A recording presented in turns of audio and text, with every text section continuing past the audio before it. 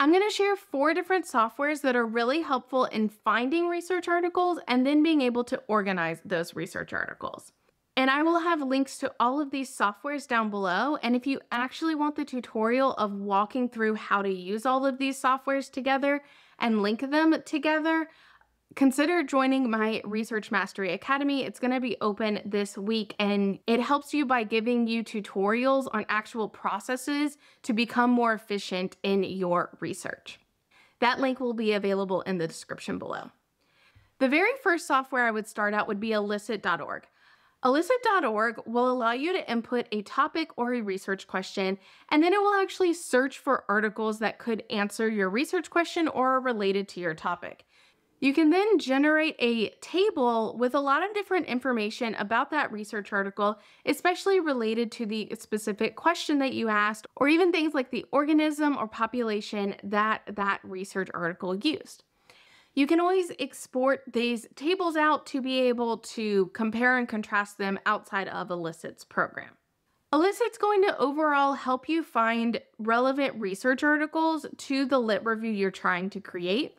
You can also use it to help narrow your topic down. If you put in a research article and it's really, really broad, you can kind of focus on what a different theme might be and narrow your topic down. The second software that I would recommend using is ResearchRabbit.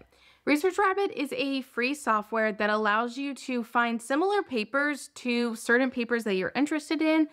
And you can even view these papers as a network analysis or in a timeline view to see how they all connect between each other.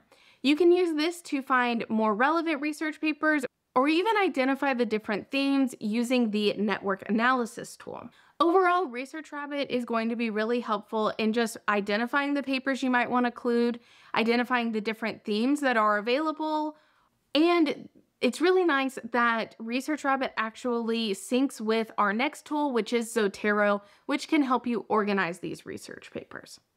So the third tool, obviously, is Zotero. Zotero is a citation management system that allows you to input in your different research papers, either just as the citation information or even as a PDF, and store your PDFs within Zotero.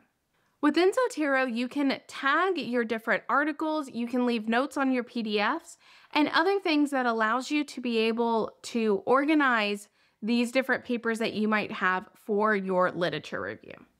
And then finally, the fourth tool that I have that is also about organizing your research articles is Notion. I've done multiple different tutorials on organizing research articles in Notion, and I will leave those down below as well.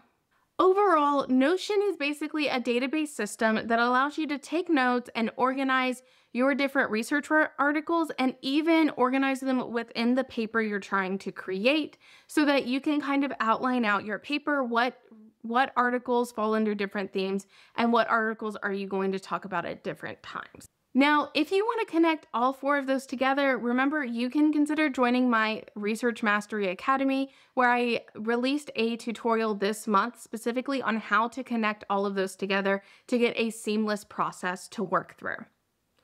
The 5th bonus tool to use for your literature review is actually lateral.ai. And if you want to check out how to use that tool, you can see this video right here. And if you want to check out more about ResearchRabbit and how to use it for a literature review, check out this video here.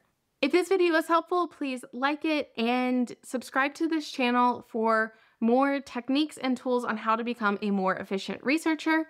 And I hope to see you in the next video.